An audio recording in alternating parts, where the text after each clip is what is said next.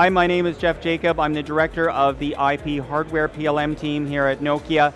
I have beside me an S7750 SR12E, and we'll talk a little bit about some of the enhancements that we're putting into the SR product portfolio. That includes the SR1, SR7, SR12, as well as the 12E.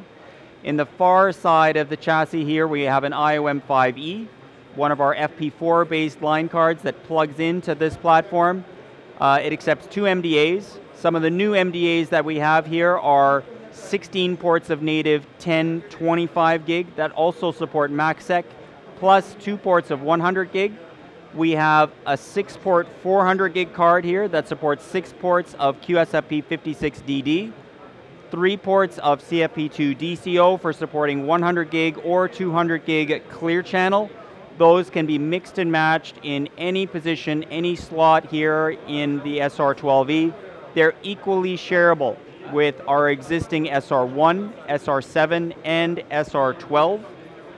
We have also on the far side here 8 ports of native 1025 gig that also supports MACsec. This is a new FP3 based MDAE. It will be supported on the SR7, 12, 12E, as well as the SRE product series. So continued investment even with the SRE when it comes to this MDA in particular. Again, some great options to be able to put together new combinations of different pluggable interfaces when it comes to options in the product portfolio.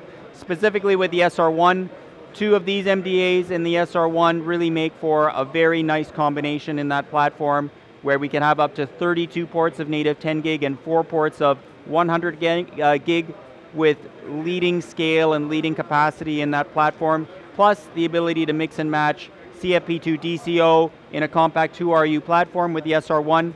Very nice additions that complement what we can do with the SR12E here.